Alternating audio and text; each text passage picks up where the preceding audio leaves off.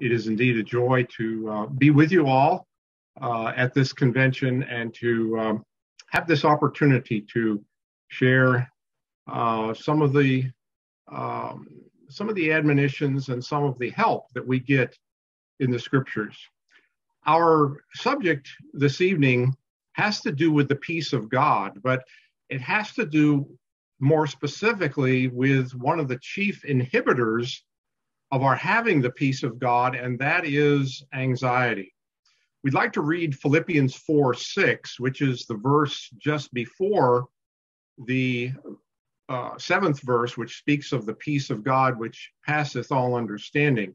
Verse 6 reads, and this is from the RVIC, "In nothing be anxious, but in everything by prayer and supplication with thanksgiving, let your requests be made known unto God." Now, we're going to discuss this subject, Brother Tim and I, but before we have the discussion part of our service, we're going to each focus on causes and antidotes for anxiety. And I get the privilege of talking about the negative. I'm going to focus on some of the causes of anxiety. Brother Tim is going to talk for a few minutes on the antidotes, and then we're going to engage in some discussion together, Brother Tim Malinowski and myself. The dictionary defines anxiety as the mind and body's reaction to stressful, dangerous, or unfamiliar situations. It is the sense of uneasiness, distress, or even dread that one might feel before a significant event.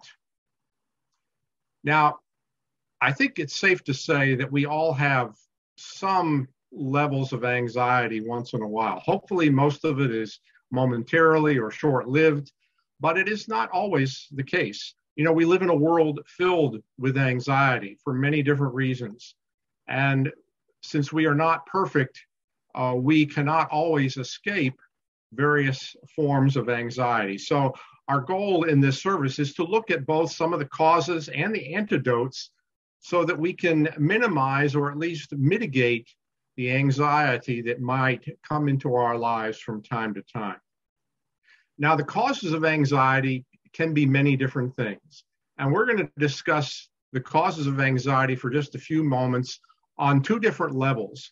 The first level, we call this the surface level. This is anxiety that can just come as a result of the day-to-day experiences of life. And many of these are just kind of temporary or momentary anxieties, but some of them can last for a long time if we allow them to. And we're going to just list these for now. We're not going to elaborate on them to any extent. We'll save that for the discussion part of our session tonight. We're going to talk about or mention 10 surface causes of anxiety. Number one, and one of the most common for many of us, job stress. The stress of dealing with people, with coworkers, with clients, with superiors, with those who may be under us, being overworked, and the great anxiety creator that I remember, deadlines.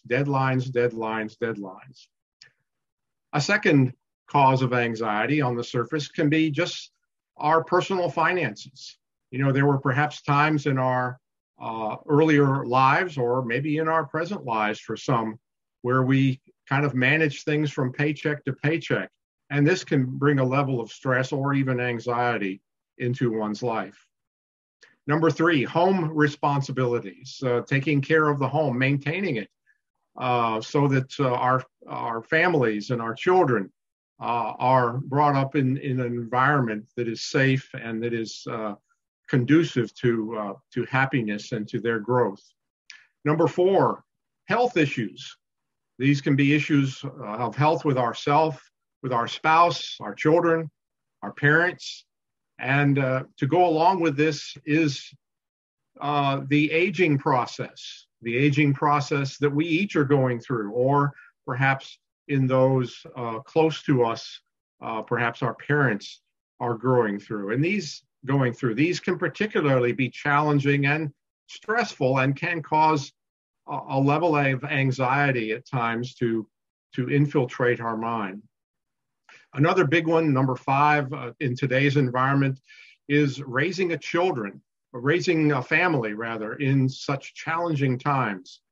Our children, our grandchildren today are in a lot of ways innocently caught in the middle of common things, or too common of things, such as violence or parental and family dysfunction, racial and social conflict, school curriculums which are questionable at best and which focus on non-biblical standards, which we know are not according to God's arrangements. The next cause of anxiety could be just challenges in the Lord's service. We all have a great desire to be more and more involved in the service of the Lord, the ecclesia activities, conventions, service and witnessing opportunities in various ways. And even these can bring a level of anxiety at times when we, again, perhaps are trying to manage deadlines, even in these capacities, or prioritizing our activities or the projects that we may be working on. Relationships with our brethren can, unfortunately, sometimes lead to a level of anxiety. You know, the apostles and even the brethren at that time in the early church had difficulties, and it brought, we believe, some anxiety at times to them. We also know that after Brother Russell died and the various trials that occurred to the church then brought about, I'm sure, a level of anxiety. And perhaps we have all been through situations with brethren that have brought some measure, at least, of anxiety to us, even if only temporary. Another, the eighth one that we want to mention is our own personal mistakes and shortcomings. You know, do we ever become anxious or get discouraged because we seem to make the same mistakes over and over again? This can be perhaps a cause for some anxiety. One of the most obvious, number 9, is world conditions at the present time, human suffering in general. You know, we cringe at what the world is going through around us, whether it be political, social, economic, religious, morally. And even though we know the solution, which is our Lord's kingdom, it can be so easy at times to become anxious with regard to the world's current situation. And the last one of these surface anxieties we want to mention may seem a little unusual, but it's actually one that I have experienced. And that is what we call imaginary anxiety. You know, a situation perhaps weighs on our mind. We then maybe worry about it, and we start imagining things that could go wrong. Then anxiety creeps in, and perhaps we become stressed out for a short time. Then the reality comes, and the situation that we were so worried about turns out to be nothing at all, or at least nothing that should have caused anxiety on our part. So those are some of the surface anxieties, but there are also underlying causes, the root causes of anxiety. And those, as we will note, are much more spiritually focused. And we want to list 7 of those underlying causes or root causes of anxiety. Number 1, and perhaps the most common and basic underlying cause of anxiety, is a lack of faith and trust in God. You know, lacking sufficient faith and trust that to remember and to always realize that He is guiding the outcome of all of our experiences according to His perfect will, as we read in the sentiments of Romans 8:28. A second underlying cause of anxiety can be a deficiency in our prayer life. How can we unburden our cares, our anxieties, if we are not in communion with our Heavenly Father, who is the God of all grace, the scriptures tell us, and with Jesus, the great burden bearer and our shepherd? Number 3, perhaps we are not using all of the available helps and supports that we have, whether they be the scriptures, the brethren, or even our own past experiences, but maybe thinking or feeling that everything in life is completely on our shoulders. Yet we have these support mechanisms available, but if we don't use them, anxiety can most assuredly gain a foothold in us. Number 4, we could also have a lack of confidence, not lack of confidence in ourselves, but a lack of confidence in the Lord, which could result in an inability for us to make good and logical decisions in life. You know, we again point back to Romans 8:28 and realize that all things work together for good, but we do need to make reasoned out, firm decisions in our life and rely on our confidence in the Heavenly Father to overrule these aspects of our walk. Number 5, and a critical one is especially today, is the inability perhaps to keep a proper spiritual perspective regarding our experiences and those of the world. What is our long-term view of things? Do we only see the present troubles and distresses of our own experiences and those of the world? That surely will bring us distress and anxiety. Number 6, what is our overall attitude? If our overall attitude is sort of like the saying, the glass is half empty instead of half full, that's sort of viewing our experiences in a negative light versus viewing them in the positive light of God's providences and his overruling. So this really relates to our perspective, but this attitude of being positive rather than being negative is very important for us to consider. And then the last underlying cause, which sort of sums up all of these, is that of the wrong type of fear, slavish fear rather than reverential fear. And we know that slavish fear will never lead us to the peace of God, which is mentioned in Philippians 4:7. Do we fear our job situation, our health, our relationship with our brethren? Do we fear making decisions? Do we fear the conditions of the world? The Apostle John tells us in 1 John 4:18, fear hath torment. It paralyzes us, and we cannot function, especially spiritually. Well, these are some, perhaps, of the causes, both the surface causes and the underlying causes of anxiety. But thankfully, there are antidotes to these and perhaps other causes of anxiety. And so now we're going to ask our dear brother Tim speak to us on some of these antidotes. Brother Tim. Can you hear me okay, Brother Stephen? Yes. Good. Thank you very much. Brother Stephen, dear friends, certainly a privilege to be with you. And Brother Stephen, all of those trials that you provided, I can certainly relate with. I gave the service, as you know, a year ago on the peace of God. And so it's been a blessing for me over the past year, but especially over in this study with you, it's been a blessing to kind of relive or to look at that again more closely. And it's almost a continuation or maybe even a prequel to what we discussed last year. So I appreciate this opportunity. So let's begin with regard to an antidote. And what's the definition of an antidote? It's a cure. It's a counteract to a poison. That's kind of the basis for the definition of an antidote. In the news, if you watch the news, you might see a lot that has to do with Narcan. It's a pharmaceutical that is used for opioid addictions or overdose.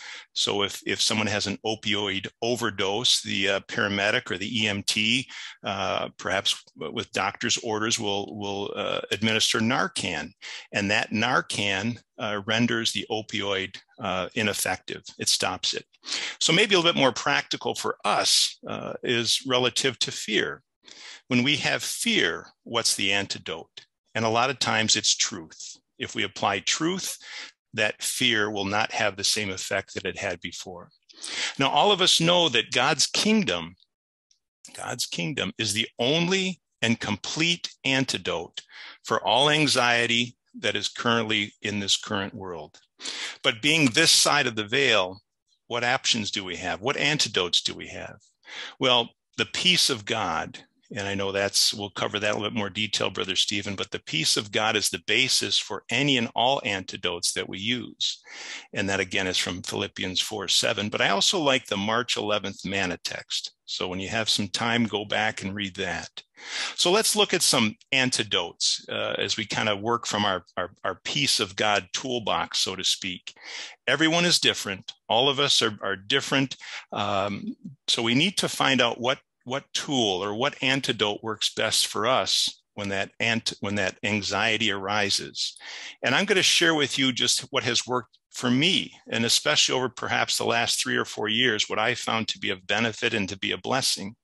Now, I do have to say that, professional, medical, psychological, emotional help is always encouraged for any type of ongoing or reoccurring anxiety. So, if we have a problem with a physical ailment, we'll go see a doctor. Likewise, if we have anxiety or emotional issues, we should likewise see a professional as well. So, but what I'm going to focus on is what has worked for me in the past and I still use. Like Brother Stephen, I'm going to kind of go through this relatively quickly. I will quote a few scriptures. I won't read them. I might refer to them.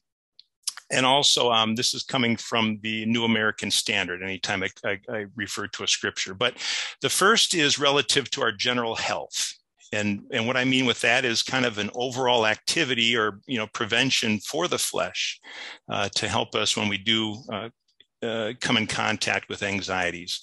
And the first is diet. What we take into our body. We read in 1 Corinthians 10:31, do all to the glory of God.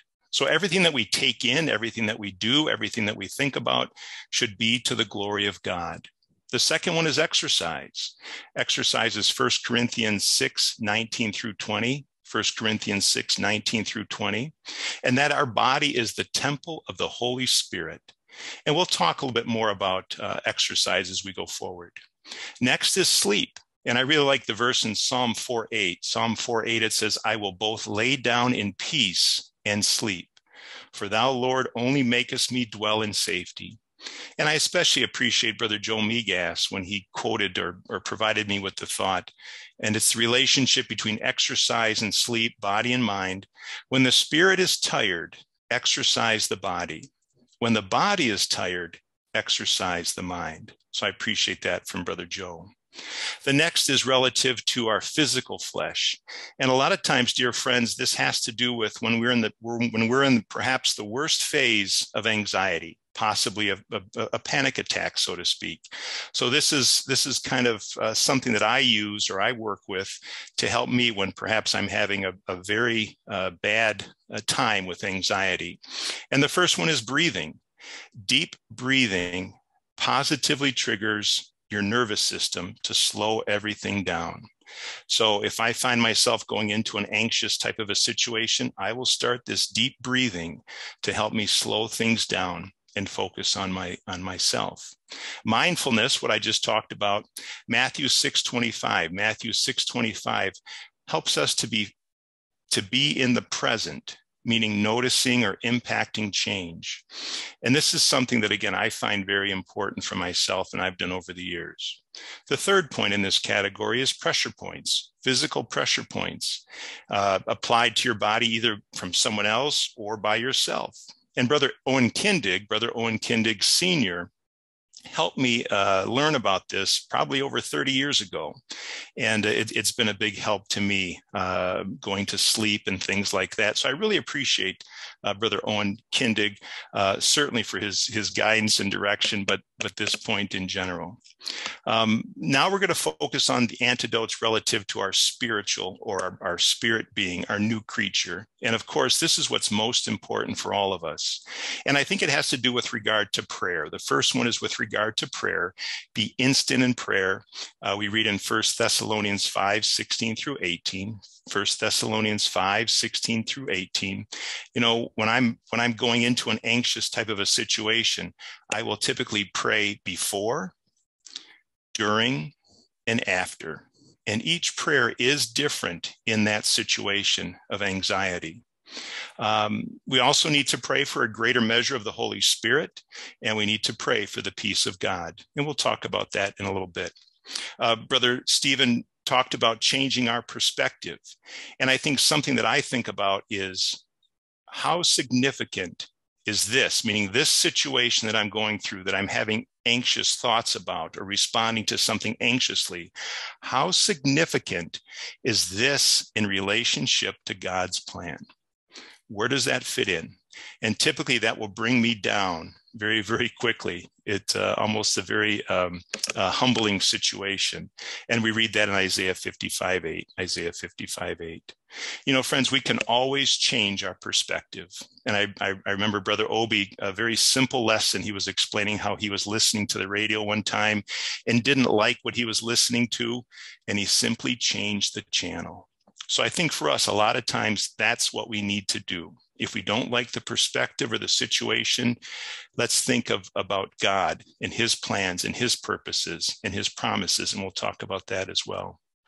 Number 3, I like to follow Jesus's admonition of living one day at a time, not what may or might happen, but what is happening. We read about that in Matthew 6:34. And I think Brother Stephen brought that out very well. A lot of times we'll think on imaginary. It's what our mind is thinking, not what is actually happening to us that we focus on. And that's what drives the anxiety. Don't go over past mistakes. Number 4, we've sinned, we've had problems, we've had difficulties, but we've prayed for forgiveness and he forgave us.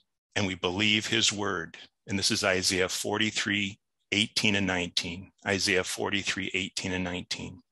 Number 5 is certainly the fellowship and the support of our brethren and family. We read that in 1 Thessalonians 5:11. 1 Thessalonians 5:11. Build up and edify one another. Last year, I was blessed when I shared my trials during my service with all of you. It was something very personal. And it's something very difficult for me to share, but yet I did. And dear friends, I was and I still am blessed by having that opportunity. I think about my dad, Brother Tony Malinowski, and he taught me a trial shared is a trial divided. A blessing shared is a blessing multiplied. I know he learned that from someone else, but I learned it from him, so I appreciate that. As Brother Stephen mentioned, we have to make decisions based on faith. And I'm not an engineer, but I work with a lot of engineers during my job. I'm in sales, but they often talk about root cause and corrective action. If there's a problem, they want to find the root cause and they want to apply a corrective action. Well, that's what we need to do. And the process that we use where I work, it's PDC, plan, do, check, plan, do, check. You make a plan, you do it, and you check it, and you repeat it. For me, I changed it around a little bit, and I said, pray, do, check. Pray, do, check. And that's certainly watch and pray and watch. I think all of us can certainly relate to that. I like Proverbs 16:3. Proverbs 16:3. Commit thy works unto the Lord, and thy thoughts shall be established. Number 7. Our trials are worth millions. Sister Sunbaum, I've never met her, but I keep repeating that over and over in my mind. 1 Peter 4:12 through 19. How important are our trials? I really appreciate Sister Joanna Christensen when she gave a testimony and she talked about how important these trials are. If we're to have the privilege and the opportunity to help world of mankind up that highway of holiness, are we making the most? Are we using the experiences that we're going for to build up and to be prepared for that opportunity? So I appreciate that. Number 8, take time to count your blessings. I need to do that more and more. And it was interesting, this about a week ago, we went through a Van Gogh, Vincent Van Gogh. He's an artist. I'm not an artistic person, but I really appreciated it because it was kind of a immersion into his art. You'd walk into a room and you'd see the beautiful art. And what impressed me most was the beauty and chaos, what Vincent Van Gogh was going through. And yet he could produce such beautiful pieces of art. And he had a quote, it said, find things beautiful as much as you can. Most people find too little beautiful. I really appreciate that. Number 9, keep busy to the work. We can only think of one thing at a time. And if we're thinking about something that's our Heavenly Father's plans and purposes, if we're doing work with our brethren, to bring honor and glory to our Heavenly Father, that's what's going to preoccupy our mind. I like the verse of Proverbs 11:25. Proverbs 11:25. He who watereth will be watered. Number 10, Love and understand those that have hurt you, and vice versa. Matthew 5:43 through 48. Matthew 5:43 through 48. How often are we supposed to forgive? 7 times? No, 7 times 70. We were recently up in Glen Arbor, northern Michigan. I encourage you to visit sometime. Great place to be year-round. But there was a new bakery in town. This just happened a few days ago. Brother John Slavich told me that a window was broken in the front. Sure enough, I went down, and there was a sign. They left the window broken. They kind of showed where it was, and they put a sign up. And it said, "Don't break windows. Leave rocks on the ground." And I really appreciate that. All of us are sympathetic. We all have an appreciation of the Jewish people and their position, their standing. And I really appreciate that thought. And it helps me to understand, let's spread peace whenever we have that opportunity. Romans 12:18, Romans 12:18. Be happy, live positive. Let your light shine each and every day, every opportunity that we have. And that's Matthew 5:16. I think of Paul and Silas singing in the bowels of prison, where they were and yet what they chose to do. We choose our perspective. We choose our attitude.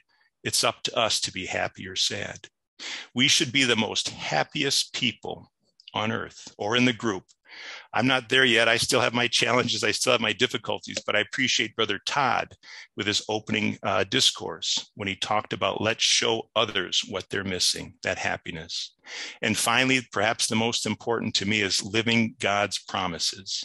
As Brother Larry McClellan taught me and showed me, God said it, I believe it, that settles it.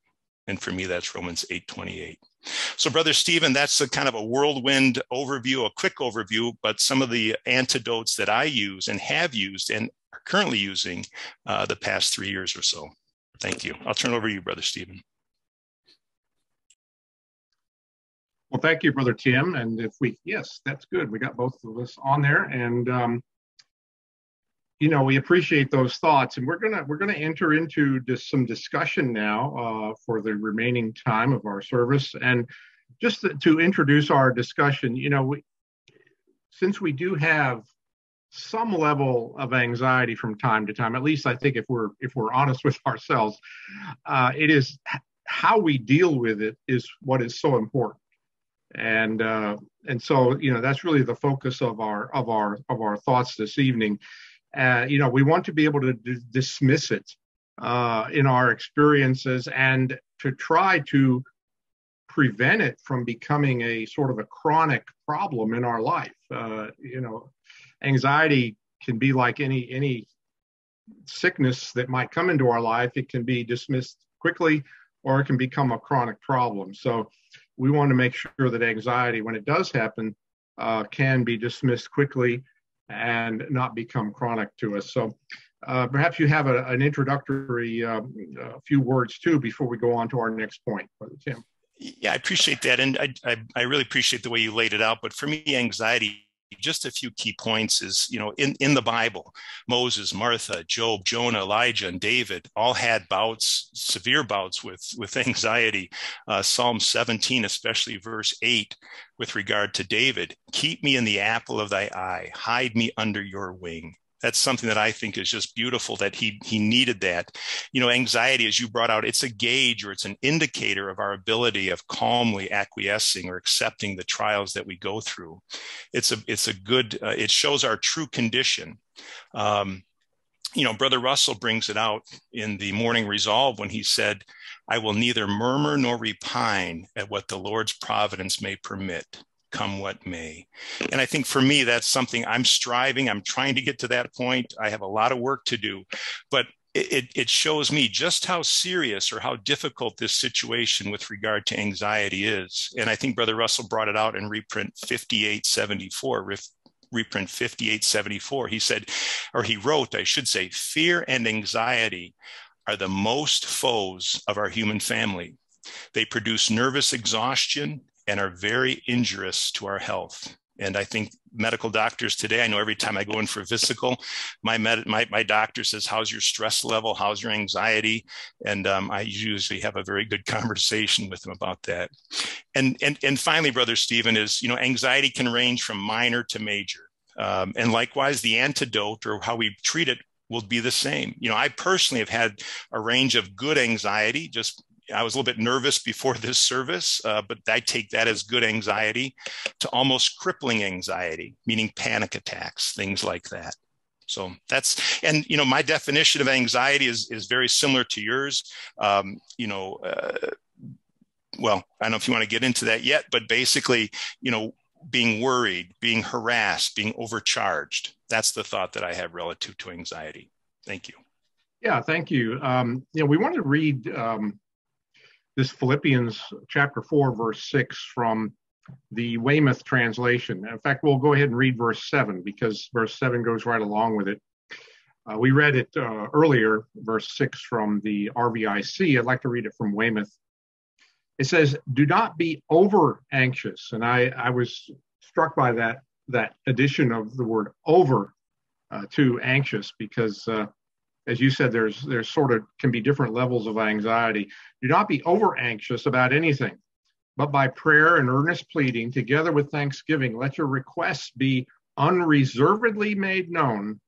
I like that word, unreservedly, made known in the presence of God.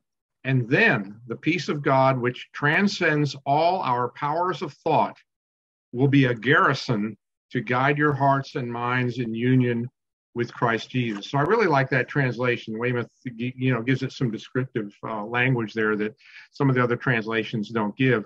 But Brother Tim, maybe you can. You were talking about the definition. Well, we both talked about the definition of anxiety in the text itself here in Philippians 4:6. So what do you perceive as Paul's, what did he have in mind here when he used this Greek word that is used here? Nope, you're muted. Thank you. Sorry about that. I think Brother Stephen, it at least gives me the thought of being overly careful, meaning, and I think we still need to progress. We need to move forward in our daily dealings, but we should not let the trials or difficulties overwhelm us and stop any other growth that we have. I think sometimes the anxiety that we have, it stifles our emotion, it stifles our growth, it stifles our love for the brethren, and certainly for serving our Heavenly Father. And I think for me, that's the thought that I take away from Apostle Paul here. Yeah, that's true. And, I was thinking too about if we connect verse 6 with verse 7 here, Brother Tim, verse 6 talks about the anxiety or being over anxious, but being anxious or over anxious, that doesn't lead to the peace of God, which is in the very next verse. In other words, these verses are connected together. So anxiety leads to fear if it's not overcome. And fear, of course, is really the opposite thought of peace. But not being anxious or not being over anxious can allow us then to go on to what the next verse talks about, and that is the peace of God that passes all understanding. We just have one scripture we'd like to read, and maybe you have one also just in regard to this before we go on to our next section here. John 14, verse 27, we'd like to read, and I'd like to read it from the Good News Bible. This is John 14, 27. These were the words of our Lord the night before he died to his disciples. He says, "Peace is what I leave with you. It is my own peace that I give you. I do not give it as the world does. Do not be worried and upset. Do not be afraid." And I think, again, that presents what our Lord wanted his disciples to hear, especially in that time where I'm sure they had a lot of anxious thoughts going through their mind the night before Jesus' death. Perhaps you might have another scripture that you'd like to add to that, Brother Tim. Thank you, Brother Stephen. Yeah, I consider it kind of a sister scripture, but Isaiah 26:3, and that's from King James. "Thou wilt keep him in perfect peace, whose mind is stayed on thee, because he trusteth in thee." And so I think for me, as long as our mind is stayed on thee, because we trust with our Heavenly Father. And again, I think a lot of that has to do with our precious promises, but we will gain, or we will grow that peace of God. And I think that peace of God will help reduce to some extent, or to a large extent, that anxiety. Having that peace of God will certainly eliminate, or can eliminate, that anxiety that we have. Yeah, I'm not going to read it, but there's a whole section of Matthew, the 6th chapter, verses 25 to 34, that is just a good foundation passage for any of us to use, which of course it concludes with the statement, "Seek ye first the kingdom of God and his righteousness, and all these things will be added unto you."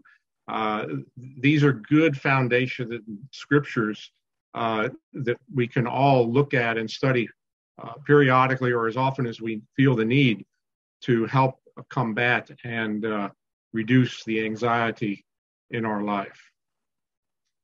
I think we'll go on to our next section now. And, Brother Tim, and we can kind of go back and forth here a little bit. One of the things you mentioned in your opening comments was something that I hadn't really thought of, maybe because I'm getting older and I don't do enough of it, and that is physical exercise as an antidote. And I hadn't really thought about that too much, but maybe I should. Do you have any further comment on that you might want to give to us? Yeah, Brother Stephen, it was interesting. I snuck out this morning and I actually went for a swim, just as I was feeling a little bit anxious about today. And so I basically went out and went for a quick swim, about a 20 or 30-minute swim. And I find that while I exercise, any kind of physical issues will fade away. But maybe more importantly, what comes kind of bubbles up in my mind. And we read that in Philippians 4:8, kind of what you talked about, thinking on these things. What's most important in our life? And I find, while I'm exercising or going through physical activity, it helps me kind of clear my mind, and it helps me kind of focus on what's important. So I was thinking about this service. I was thinking about the friends. I was thinking about, what's happening in Ukraine and the Polish brethren, things like that. So for me, that's a blessing relative to that physical exercise. So depending what you want to do or what you can do, I think any kind of physical activity will certainly help and benefit. During COVID, for myself, I was able to go to the pool. They were still open, and it helped me socialize a little bit, meaning interact with other people. I was able to witness. There's still a couple of people that I see at the YMCA that we talk truth on occasion. So again, I think that exercise, although physical, it certainly helps the spiritual mind. And I go back to Brother Joe Migas, when the mind is tired, exercise the body. When the body is tired, exercise the mind. That's that relationship that I find so important for myself. So. Well, one of the things that we mentioned that I'll just comment on a little further is, as far as, that one of the causes of anxiety, and that is just the conditions of the world that are around us. And we don't need to go into a lengthy discussion about that. We all know of the situation that is in the world today and how tenuous things are. But, we have the ability, or we should have the ability, to manage our discretionary time and what we're doing with it. We have basically two sources of news. We have what's on the television or on our phones, but then we have what's in the scriptures. And the scriptures are what has the good news, we'll say, the good tidings of great joy, the gospel message. And, if we're spending, so many hours a day or so much of our day filling our minds with the news of this world, and we do want to watch, obviously, we don't want to, we want to see what's happening in the world and see how it might fulfill prophecy. Yet to just fill ourselves with all of the troubles of the world doesn't do us any good at all. And in fact, as we've already mentioned, really can lead to a lot of anxiety as we see this world. And we know that the solution to this is not going to be watching to see what the political leaders of the world come up with. It's going to be looking into the scriptures to see what the scriptures come up with. And we know that is the solution. And so, how much better our time can be spent in perhaps private study or reading, or obviously attending meetings and in fellowship with our brethren, and spending less time perhaps in listening to or burying ourselves in a lot of the things that are happening in the world. So, we wanted to mention that. And I think you had also mentioned something that really struck me, because I happen to remember it from Sister Sunbaum. The trials are worth millions. And I think she added on to that, don't waste any. I do remember Sister Sunbaum. I was about 13 or 14 when she died, and many of us know the experiences of that. But just talk a little bit more about this trials are worth millions. This concept that should be so important to us.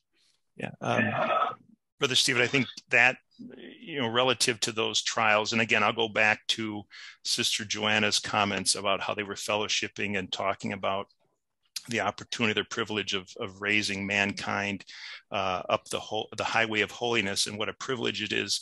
And I think sometimes for us, and it's not millions of dollars. I want to, and I kind of say that, I say that with a little bit of a smile on my face, but it's the millions of lives that we can perhaps have an opportunity or a potential to lift up and to assist if we're given that opportunity, we're given that privilege. So I think that's very, very important. And I also think, Brother Stephen, sometimes we have a tendency to kind of rush through those trials. We want to get out of it as quickly as we possibly can.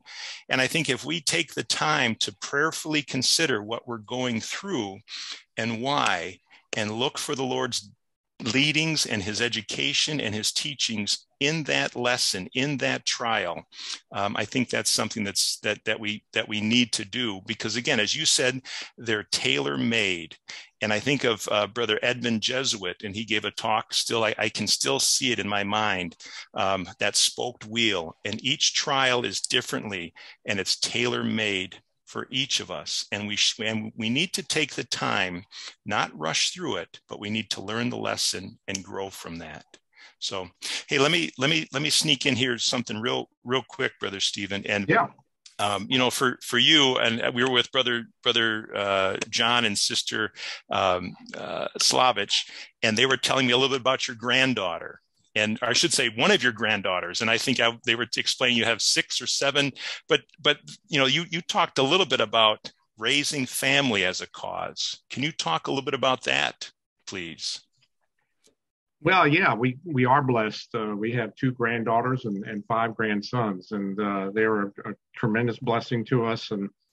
And of course, we have our 3 children and their spouses. But yeah, I don't envy my children in raising their own children today. And our 2 daughters and our 1 daughter-in-law, they're all 3 teachers. And so they are in contact with situations of children with, special needs or problems. They're in contact with parental issues and so forth. And just the whole issue of the school systems themselves, which I think have changed a lot from the time that you and I were in school, Brother Tim, and I probably go back a little further than you. But, there's a huge challenge, mostly on the parents' side, I think, but also the children, in trying to, we're in the world, but not of the world. And I think that's really hard. It's easier for adults, I think, because we hopefully have learned to mature and are able to sort of weed out things from our mind in the world that we know we should reject. But for children who are just learning, they're like a sieve. They soak up everything, and sometimes they can soak up the wrong things. And So as parents or grandparents or even brethren in the ecclesia, it's I think we have a responsibility and a privilege to be of support, to be of help, to give a word of encouragement to both our parents of children and to the children themselves, make them a vital part of our fellowship, and to at least in some way perhaps help reduce their stress and anxiety levels in raising a family. We're going to go on now to another section of our discussion, and I see we're down to the last 7 or 8 minutes here. And Brother Tim, tell us a little bit more about prayer. Prayer is so important as an antidote. Maybe just give us a few more comments about prayer. And unmute. Yep, thanks. Sorry about that. For me, I really think 1 Peter 5:7, King James, 1 Peter 5:7, casting all your care upon him, for he careth for you. So it's important for us to make those petitions known to our Heavenly Father. Prayer is so intimate, it's so powerful, and it's such a privilege. And, I was thinking, and I forget the verse, I apologize, that he will help us with the right thing to say at the right time. I'm sure I'll get a note here from somebody. But when I had the privilege of providing a service for my dear father-in-law, Brother Richard Anderson, I was nervous. It was the first funeral service that I provided. It was the first memorial service that I provided. We had everything written out. I went over it, but I was nervous. And I had anxiety. Sister Elva was there. Her family was there. And I remember praying to our Heavenly Father to ask for assistance and guidance and help, that he would help me deliver the right message and also the proper message. And, Brother Stephen, I remember just kind of starting it, and it's like I forgot it. I mean, I shouldn't say forgot it, but it just went. I mean, it was a beautiful service. Everything went well. And I think for me, prayer is so critical. And we pray for our Heavenly Father's will to be done. We ask for his guidance. We ask for his direction. And we need to accept that.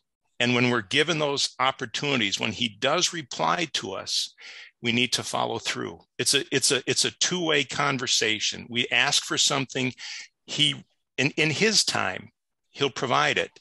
But we need to keep an eye open for that response. And when that door is open, we need to move through it. So that's my thought on prayer, Brother Steve. I'm going to kind of jump in here real quick.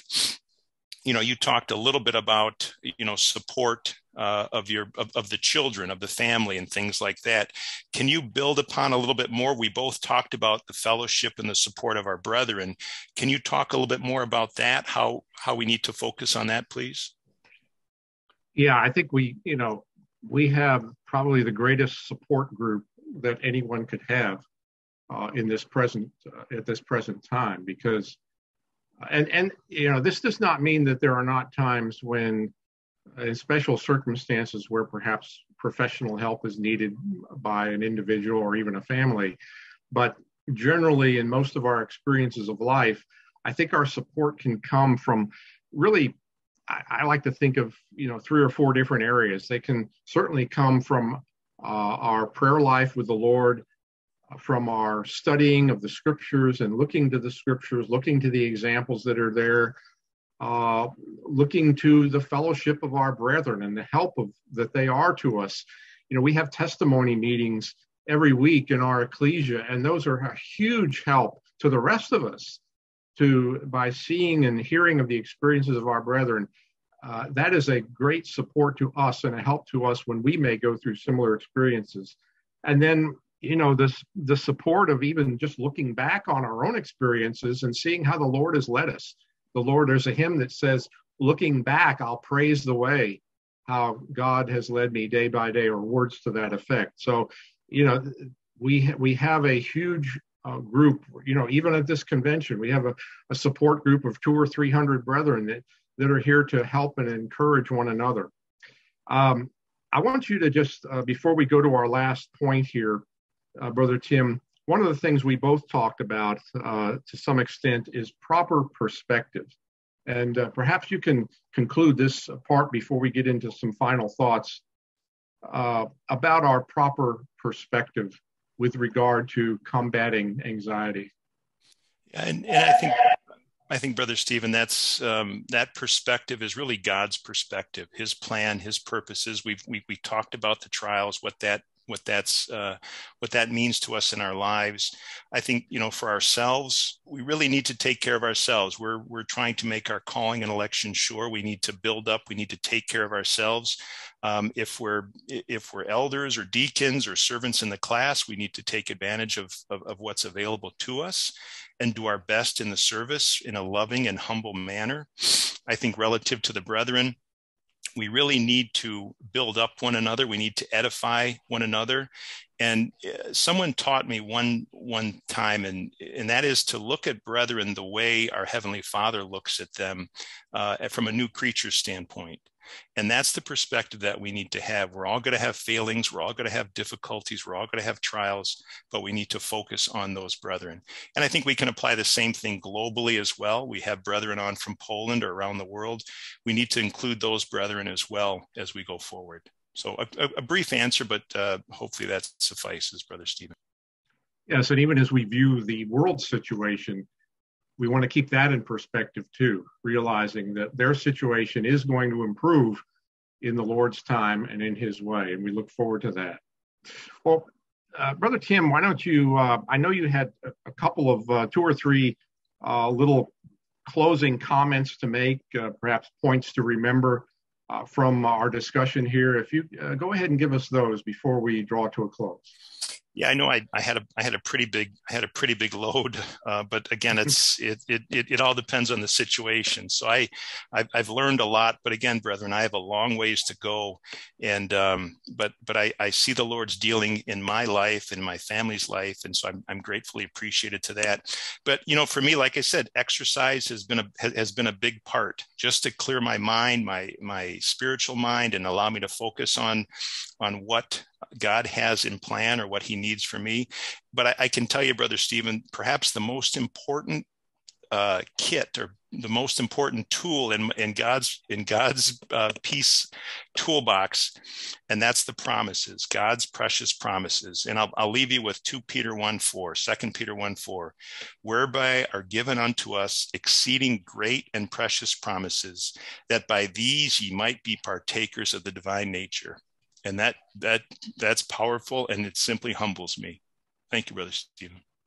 How about you, Brother Stephen? I got the easy part. How about you? What are a couple of antidotes from your side, please? And then we'll close. Well, two things just quickly that just really stuck out, and they're all important because they all can help, but trying to keep a positive attitude, I think, is so important. There's so much negativity in the world on all levels, and that can infiltrate us. It's kind of like perspective, but just focusing on positive things. And that really means focusing on the spiritual things, focusing on what God has in store for mankind, what God has in store for us if we're faithful. And so being positive versus viewing things always in a negative light. And then the last thing is also something that I think you mentioned in your previous comments, and that is keep busy. Keep busy, especially keeping busy in the Lord's service. If we stay active in spiritual things to the extent that we have the time, if we work, we obviously have to devote proper time to that. But in our discretionary time and how we use it, keep busy in the Lord's service and in spiritual things. We'll be much less inclined to have a lot of unnecessary anxiety if we are actively engaged in the Lord's service. And I'll just read one verse in regard to that. This was the words of Jesus in John, the 9th chapter, in verse 4. He says, I must work the works of him that sent me while it is day. The night cometh when no man can work. We haven't reached that yet. We may reach it time-wise, but we may just reach it in our own life. So the more we can stay busy and focused on the Lord's work and His own work in us too, the less apt anxiety is to infiltrate our life. So we thank you, Brother Tim, and we're thankful to be able to have this discussion with you. And we're going to turn it back over to Brother Kent. Brother Kent.